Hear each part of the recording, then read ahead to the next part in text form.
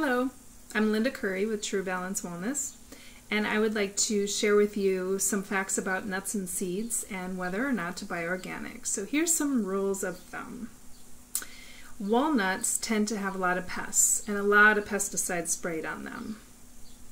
And nuts and seeds in general are very fatty, and so they are going to absorb a lot of the pesticides sprayed on them. So walnuts, almonds, pepitas, sunflower seeds, definitely want to get organic. There is an exception, and this is with hemp seeds or hemp hearts, chia seeds and flax seeds.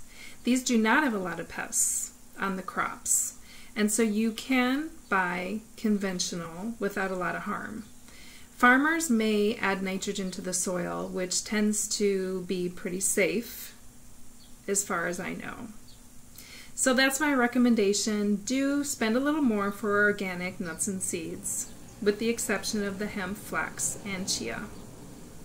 Happy eating. Thanks for watching.